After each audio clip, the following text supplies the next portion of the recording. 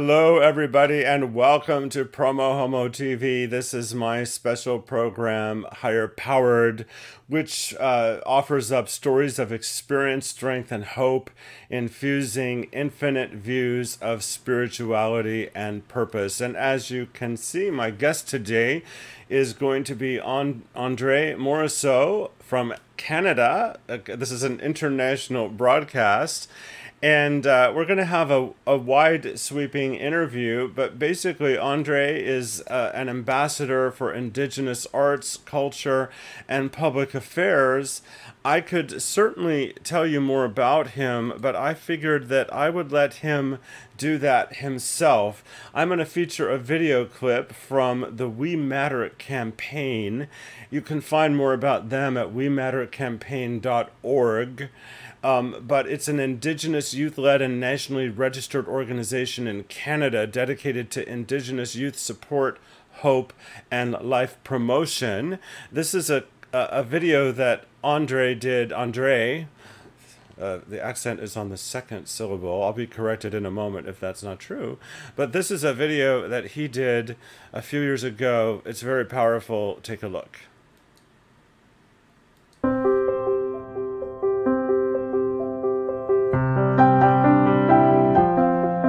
Hi, my name is Andrea Morriseau. I am originally from Fort William First Nation, Thunder Bay, but I was raised in Kenora, Ontario, on Lake of the Woods. I am currently the Director of Awards and Communications for the Canadian Council for Aboriginal Business. I'm also on the Board of Directors as Vice Chair for the imagineNATIVE Media Arts Film Festival, and I'm also the Chair of the James Bartleman Aboriginal Youth Creative Literacy Awards. I am proud of being as out as life could ever be. I'm proud of working in my community, and it gives me such joy to help, to give back. You know, I really want to reach out and speak directly to our young, two-spirited people on reserves and First Nations, wherever you are, fly in, remote communities. There is still a stigma about being two-spirited, about being gay. And that is killing our youth across this country, because they're not only in a remote place, living in poverty, without hope, but they're also battling against the bigotry and homophobia that comes out of other people who are challenged as well. It's a fertile ground for misunderstanding and abuse and bullying, and these poor young gay people on these reserves are hiding from so much and alone. But I want to say to you is, don't hide, don't despair. Know that you are going to grow into who you are. You just need the years to get there. So don't despair. Being two-spirited is being yourself. You are the joy of life. Celebrate your difference. Don't let being different destroy you. Let it celebrate you.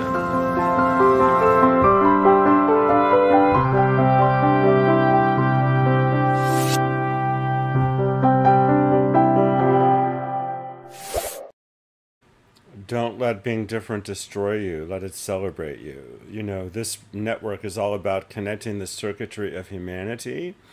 And I just love that later on my humanity is going to be connected with Andre, because he has a powerful story coming up in just a few minutes. For their support of my show, I want to thank DAP Health. One of their value statements is "We welcome all people, period." Also, right here in Palm Springs, where I am based, even though you're all over the world as viewers, I want to give a shout out to 849 Restaurant and Lounge, longtime supporters of the show.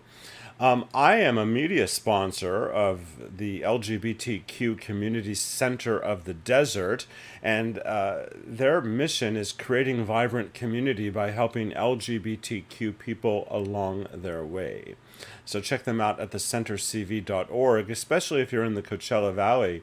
I'm also a proud media sponsor of Palm Springs Pride. It's a globally recognized Pride Festival. There's 4 complete Pride parades at PromoHomo.tv, and I broadcast the parade live with my team in the first weekend of November, usually. For their support in amplifying my programming across the Twitterverse, I want to thank the #ILoveGay campaign, and I also want to give a shout out to my media partners.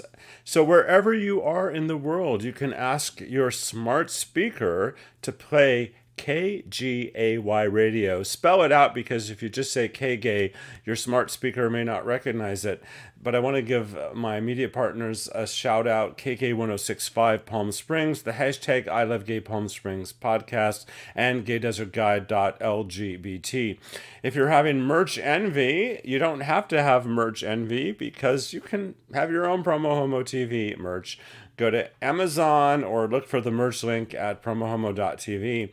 If you're watching on YouTube, be sure to hit the subscribe button to the lower right-hand corner of your screen. If you're watching on Facebook, during a Facebook Live broadcast, you'll see a bell. If you click that bell, you'll be reminded of future broadcasts. And, feel free to follow me on various social platforms. My episodes actually do broadcast in their entirety on my Twitter feed at PromoHomoTV. Very excited about that. Now, the individuals, a group of powerful individuals that help my show happen, are the PromoHomoTV superstars. And they're people who voluntarily subscribe to PromoHomoTV for as little as $10 a month. And new in my show, I've added a QR code that you can see on your screen. That will take you to the page where you can become a voluntary subscriber of PromoHomoTV. Also, I often will show a video of my superstars. I'm not showing that today, I'm updating it. But if you go to PromoHomo.tv/superstars, that's PromoHomo.tv/superstars, you can find most of the superstars, and I'm going to be promoting more of them later, because I need to create some very special graphics that I do on their behalf. This is a live show, so if you're watching live on March 5th, May, Cinco de Mayo, it's 1:09 p.m. Pacific Daylight Time, you can comment, and I can put your questions and comments on the screen. And Rock is one of my superstars. He tunes in regularly. I think he's one of my most loyal viewers and a new friend. Not so new friend anymore. And he's coming to us from Fargo, North Dakota. Thank you, Rock, as always, for tuning in. As I promised, I have Andrea Morriseau coming up after this.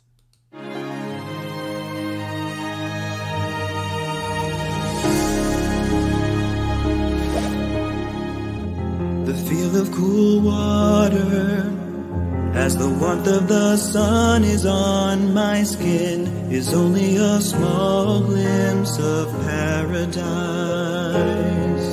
You're the essence of my soul's desire. Stand with me, I need you by my side. I can't imagine one day without your love in my life. And my promise to you will last forever. Take my hand and I will be complete. Please stand with me.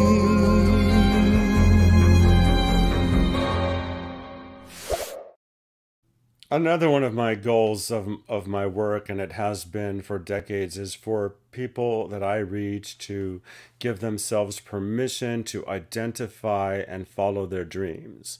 And I've turned up the volume on my own lifelong pursuit of acting. Sometimes I've done it and sometimes I haven't. But I had an audition. Auditions now are virtual. So you submit for a potential job. If they like the look and feel of your photos and your resume, they'll invite you to submit a video audition. That happened for me. I submitted an audition yesterday. It's all part of the process. And when I'm allowed to tell you more, I will if I get the job. But, you know, never give up on your dreams is you know, a theme in my life that I like to share. So before I bring him live, I want to just tell you that Andrea Morriseau is Fort William First Nation. He's an enthusiastic advocate and ambassador for Indigenous arts, culture, and public affairs. He's the former Secretariat for the National Aboriginal Achievement Foundation and now Indspire Communications Officer for Chiefs of Ontario. I'm speaking about Canada, of course. He's the former chair of the James Bartleman Aboriginal Youth Creative Writing Awards Jury, Ontario Arts Council, and the imagineNATIVE Film and Media Arts Festival.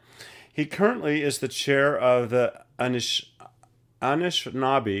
and I'm going to get him to correct me if I didn't say that correct, Health Foundation, as well as on the board of TakingITGlobal and the Gardiner Museum. He's the former director of Awards and Communications for the Canadian Council for Aboriginal Business and is currently the communication manager for the Ontario Native Women's Association. Hopefully I used the right bio. Let's find out, and welcome to the screen, Andrea Morriseau. Andrea, how are you? Nice to see you. I am fantastic and so honored to be here. I love the tagline, over 6 feet of snow hits Hollywood. I love that because you've got just over 5 feet of sludge sitting here. You don't look like sludge to me. And, you know, you mentioned in the green room before the show that you're about to celebrate a birthday and that you view your experience on my show as sort of a part of that celebration. And I'm honored to share it with you. I think every birthday deserves celebrating. I just turned 60 on April 25th. And yeah, I can't snap, or I would try to snap. I can't snap. It's a good thing I'm not a millennial. They snap all the time. Actually, you have to even be younger. I don't even know the names of all the generations. But so happy birthday early. Thank you. Now, there's so many things that we can talk about, but you mentioned that there is an interesting political race happening where you live. So let me and my viewers know where you live, what the political climate is, and the significance of this race. Well, I live in downtown Toronto, Toronto Centre, just a few short blocks from our City Hall. And for the past 12 years, Kristen Wong Tam, a beautiful gay woman, married to her beautiful wife, Farah. They have a son. She has been at City Hall for 12 years, and I've been a huge supporter. And just a few short weeks ago, she decided to leave municipal politics and go into provincial politics and run as the new Democratic Party candidate for downtown Toronto Centre. And I'm just so excited to support her, because now more than ever, I think we need vocal, politically, motivated and empowered individuals to fight for our rights. Because I think the battle is, nothing ever really goes away. Nothing ever really changes. To me, she represents that kind of voice that I think we need, and I'm proud to support her. So, was there a powerful media response to that decision? Do you have a local media that pays attention to news of that, or will she need to work a bit harder for that sort of recognition? No, local media, definitely. Like downtown city media, definitely. Toronto is a very livable city with a vibrant core. And I live very close to what we call the village here in Toronto, our gay village, which is, it's exciting. And she represents us, and she has for all these wonderful years. So when something happens with Kristen, people pay attention. I have another comment, and my friend Raymond locally wants to know if Rock is in Fargo, and he is. So Rock and Raymond connect on Facebook. See, we're connecting the circuitry of humanity right here on PromoHomoTV.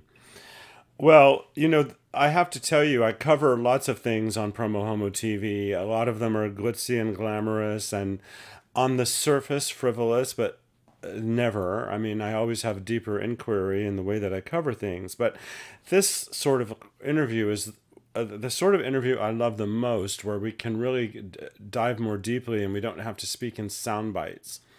And one of the things that struck me as I was preparing to talk to you is intersectionalities that exist within individual humans, and also how stigma can be tied to each of those intersectionalities, and there can be layers upon layers of stigma that people have to deal with.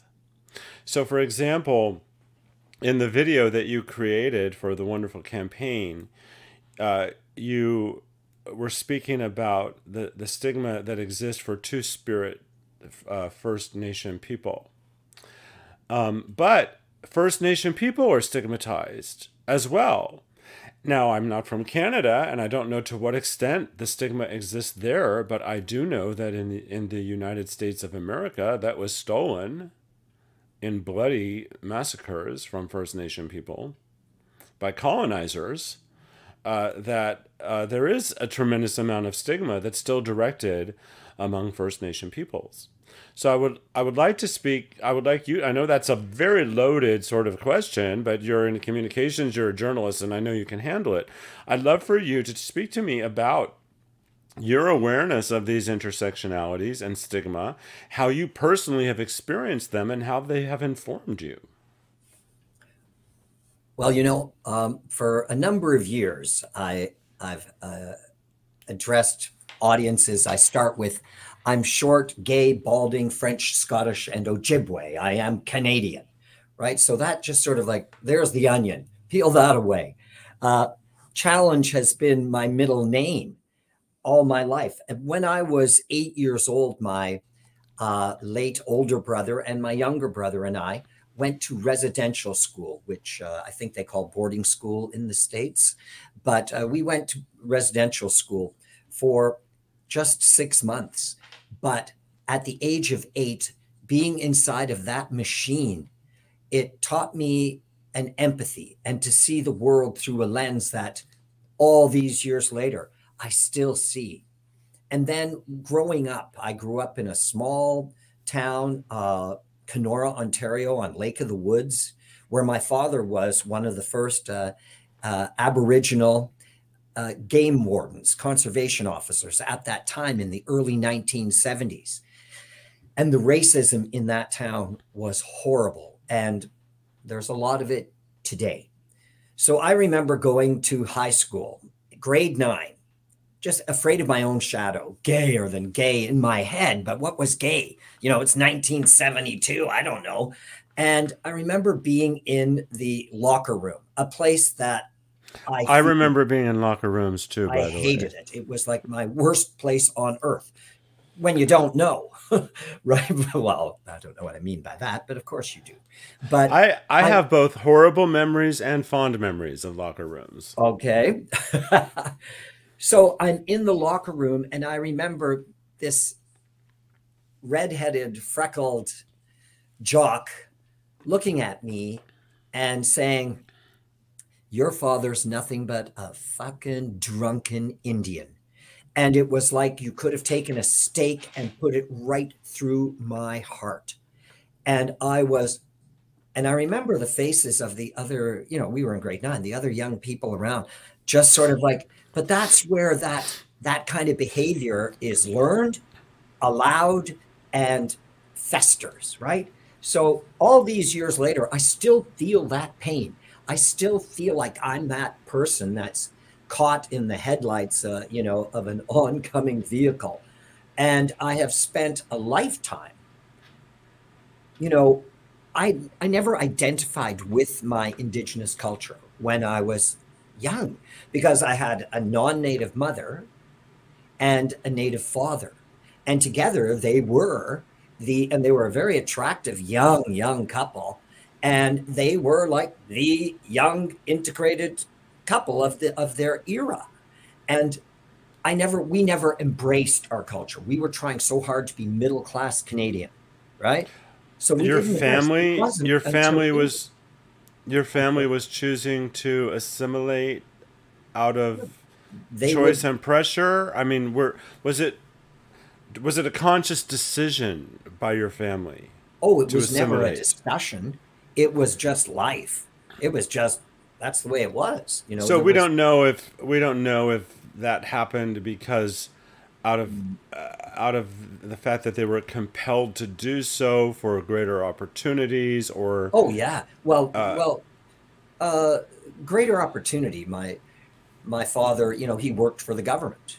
It was a government job. So it was a good thing, right? It was a good thing. I mean, they gave us a good life, but we didn't identify culturally. Identifying to my culture didn't come to me until I was in my late 30s. And that's when I went to Aboriginal Voices magazine in the radio project, and my whole world completely opened up and changed. And for over the past 20 years, I have embraced my indigeneity, and it has made my life such a better experience. And I must say, it's how I met the wonderful Patty Talahunga. I need to send her apologies for not having mentioned her. I've kept thinking throughout the show to mention Patty Talahunga, who is a mutual friend of ours. I've known her for 40 years. Wow. And she's a wonderful member of the Hopi tribe, and has been a fierce advocate for so many individuals and causes in her life, and an amazing human being. And And what a career.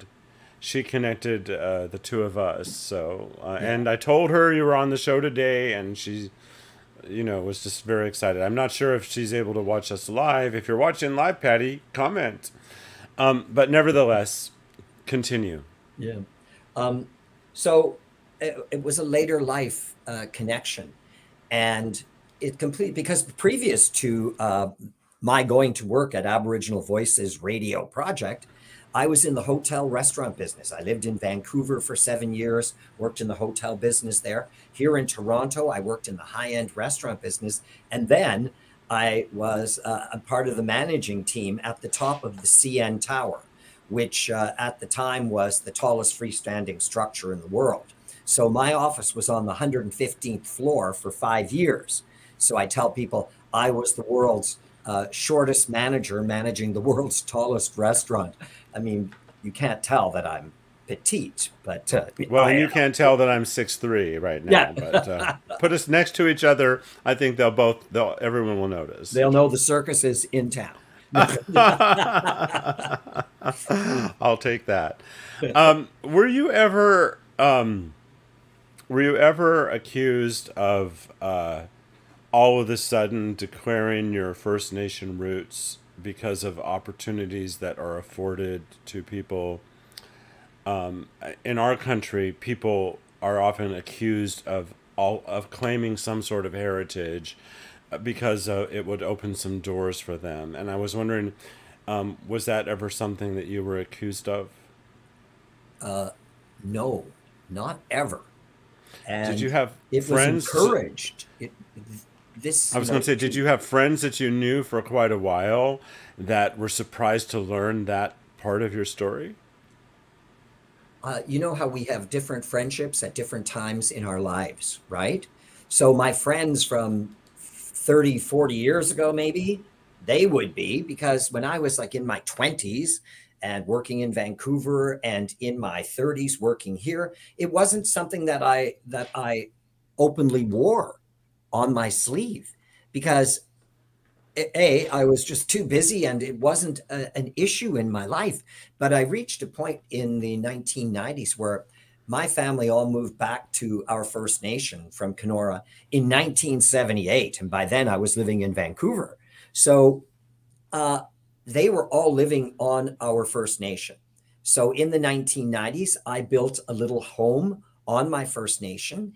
And that was how I really started to reconnect And then I started to, in the late 1990s, I started to feel this need. I wanted to identify with my Indigenous heritage and community. And when I did identify and start searching it out here in downtown Toronto, I was absolutely blown away, especially by the arts community in Toronto. The Indigenous arts community is so strong and so talented. And then when I worked for Indspire, I was in charge of 14 awards. And each year I would take a film crew and I would go out across the country to wherever these Indigenous award winners lived. So I have been everywhere from Inuvik to Iqaluit to, you name it, Baffin Island, all across this country. I've been to so many First Nations. I have seen the richness. I have seen and been able to celebrate the culture and the people.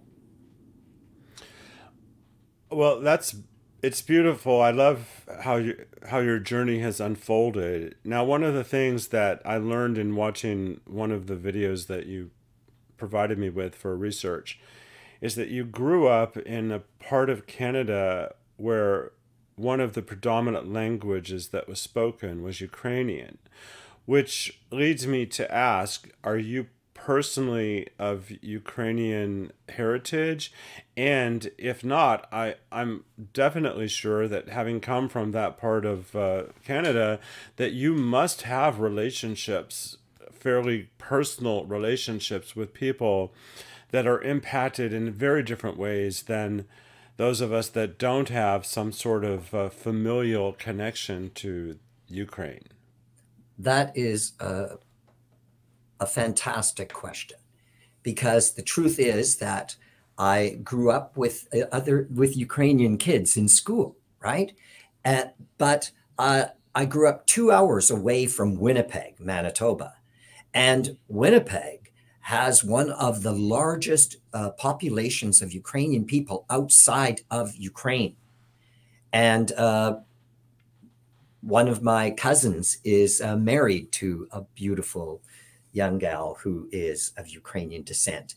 And I was just saying to somebody the other day, I said, you know, it's extraordinary how suddenly, with all of this horror going on, that we start looking around in our lives and seeing all of the people who were Ukrainian that we never identified as or with being Ukrainian, which I can almost see that kind of, you know, albeit, but, you know, comparison with my Indigenous background. It's like when the conversation comes, the people are there as well. And yeah, so answer, yes. So Rock has a question. What was the first connection you felt from your Indigenous culture? I think that what he means is when you decided to come out and own your heritage, what inspired you to do that? And do you think that your life would have been different had you done this much earlier? And if I didn't get that, Rock, correctly, let me know. So that's how I'm going to interpret his question. Oh, well, I definitely think my life would have been so different had I made different better or just earlier. different? Oh, better. Not that I've got any complaints whatsoever. I think better because, you know, I look at my life and I realize that it's really important that we take advantage of the opportunities around us. And I think that had I had the wherewithal to take fuller advantage of opportunities with respect to my culture earlier in my life, that it would have been a completely different experience, and the same experience, because what I've been afforded has been extraordinary. And the lens that I see the world through, like right now, I work for the Ontario Native Women's Association, and it is one of the predominant national Indigenous organizations in the country.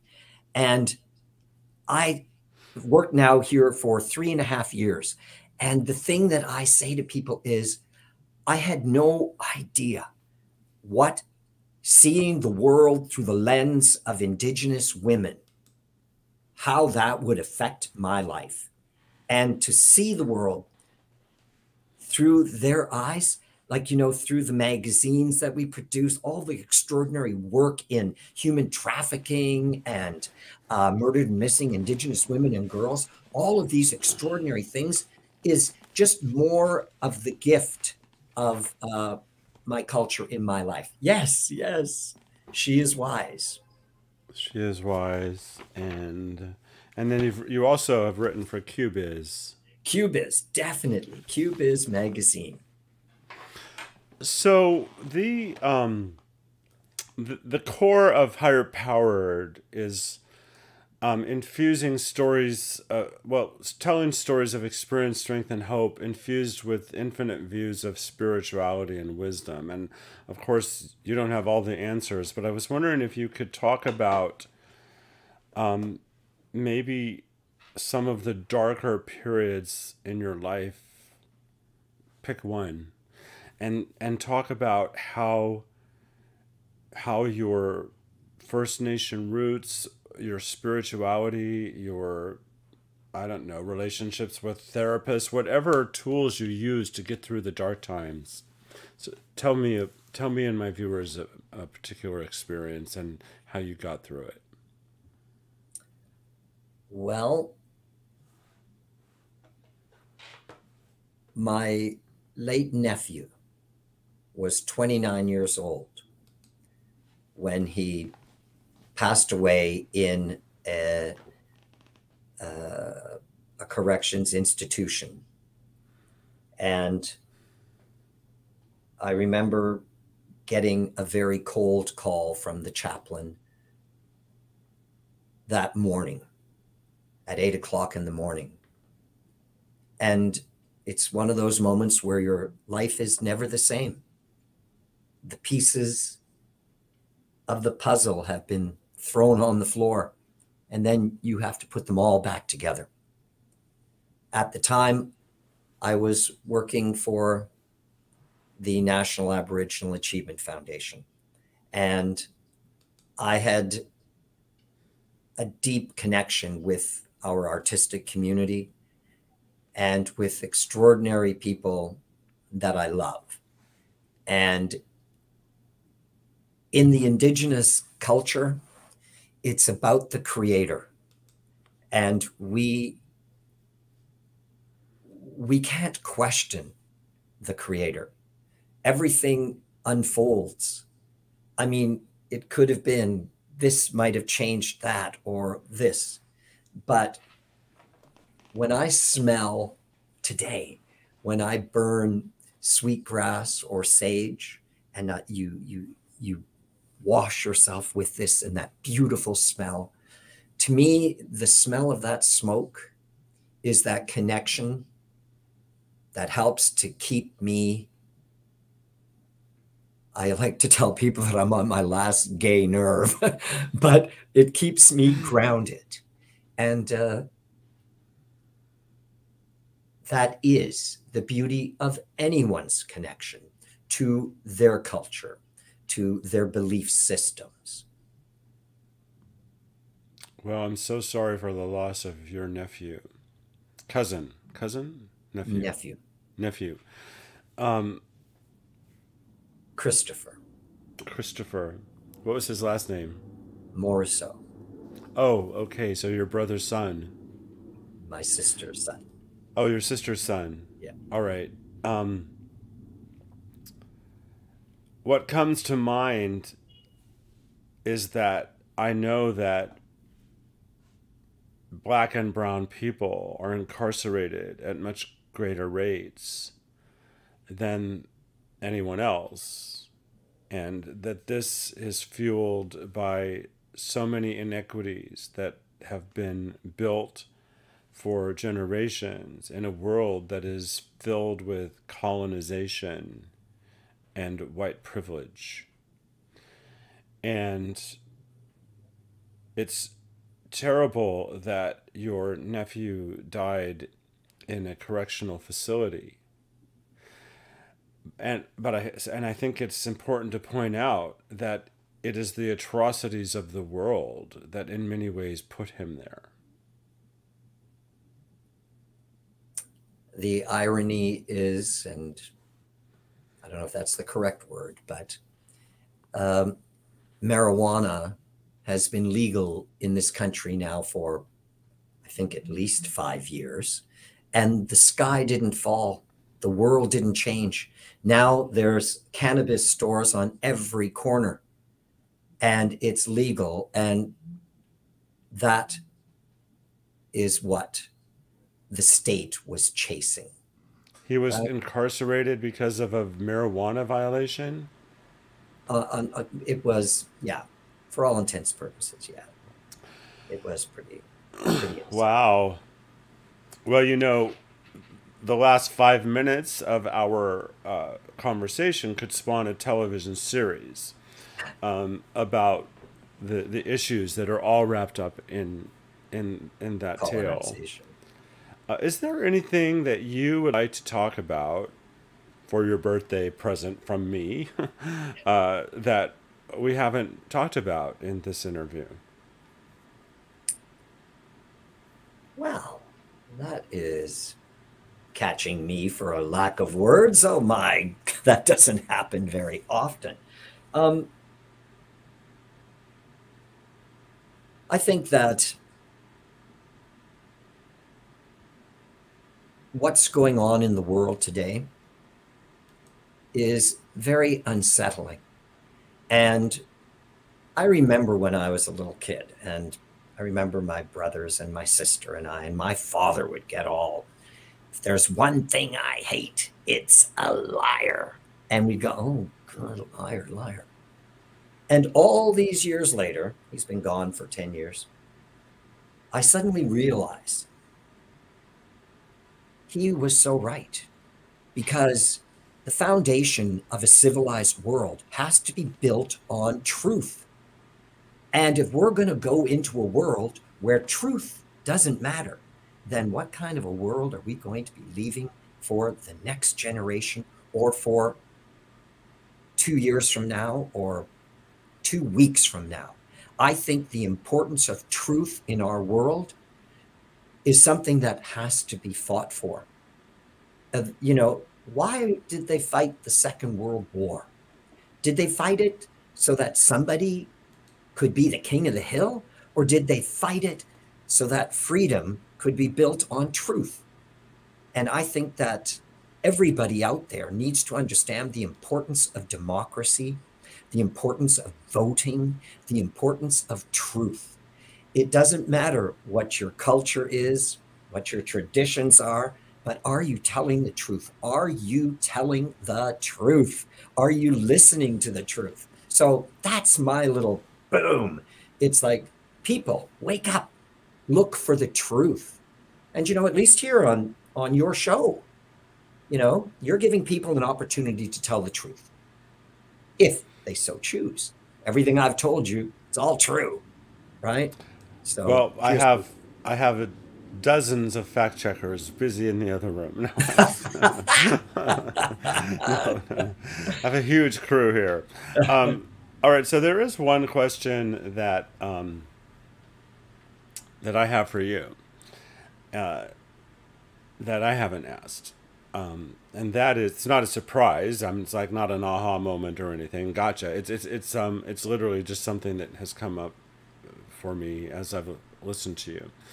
And in your view, has Canada as a nation owned its own history related to colonization and the horrors of it and the outcomes from it?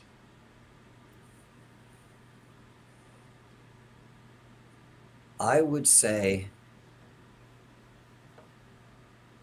they're trying harder than the U.S. What happens in this country is every few years they have a big special panel on something, or, you know, an inquiry or something, and then they get tons of big tomes of books and recommendations, and then they don't do a damn thing about it. And the years just go on, and the same people continue to play the same games. But I think that there is an enlightenment that is happening. I feel a sense of hope in this country because people are changing. The narrative is changing. And it really has been just in the past 5 years where things I think are changing. Other people might say no. But I say, yes, I'm optimistic about that. I think that Canada is trying. And for that, I think every Canadian deserves a bit of applause for at least trying and opening their minds and their hearts. Well, from my perspective, from what I know, which isn't extensive, but from what I know, Canada is doing a much better job than the United States across the board on all these issues. And there are many indicators of that, not the least of which is Canada's long-standing tradition of embracing immigrants. I see Canada and think it has a long-standing tradition of welcoming immigrants. Do you think that's an accurate perspective? Oh, definitely. Definitely. Well, but when you speak of Canada having the tradition, long-standing tradition of welcoming immigrants, I completely agree. But I think that one of the challenges is that when immigrant populations come to Canada and they're welcomed, but it's when the institutionalized racism, when they get caught up in it as well. And then again, the Indigenous people are left at the sideline. So that's where I think that kind of, if we can change those ideas at the beginning of the welcoming, I think it makes it a better and stronger country.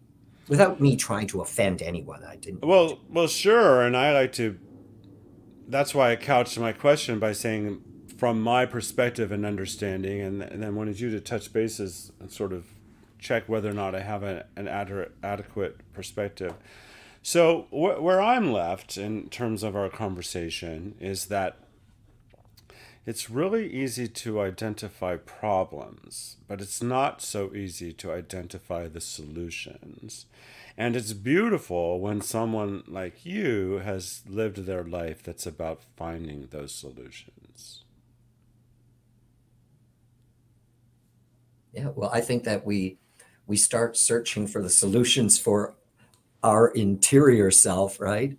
And do whatever we can to make, like I say, like for the past 20 years, I've worked in so many different jobs where I was working with awards at the National Aboriginal Achievement Foundation, Indspire. Then I worked on the awards for the Canadian Council for Aboriginal Business. And I just feel like I've spent a major part of my life celebrating people's lives. So when you go to work and you're celebrating the lives of others, if you're helping somebody else, I think that makes your life it makes it better. Well, I'm so excited that we had the opportunity to have this conversation and that Patty Talahangva brought us together. And former Miss Hopi, former Miss Indian Flagstaff, and those are the accolades she had 40 years ago. And of course, she is living a whole life since then. But it's an honor to meet you here. Well, I just want to say a chimagwech to you, my friend. This has been really, really wonderful. I fully respect and appreciate your honesty and your line of questioning. You've brought me out and made me be true to myself. Well, I didn't have to make you be true to yourself. You do that pretty good. But I just frankly never like to go into a conversation that's preconceived. I love to see how it unfolds and flows. So I appreciate your trust in me to allow that to happen. And I hope I get to meet you in person one day.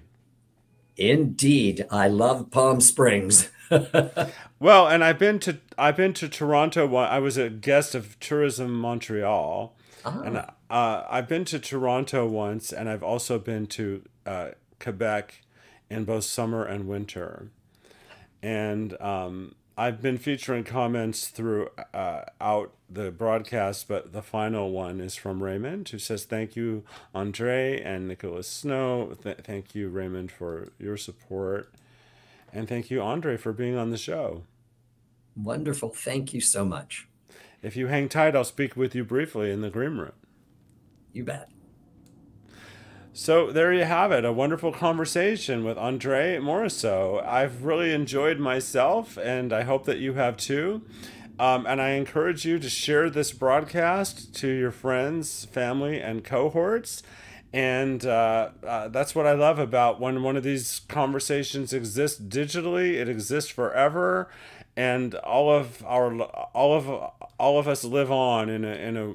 Anytime we create with intention conversations that are about raising consciousness, we have an eternal impact, especially in the digital age.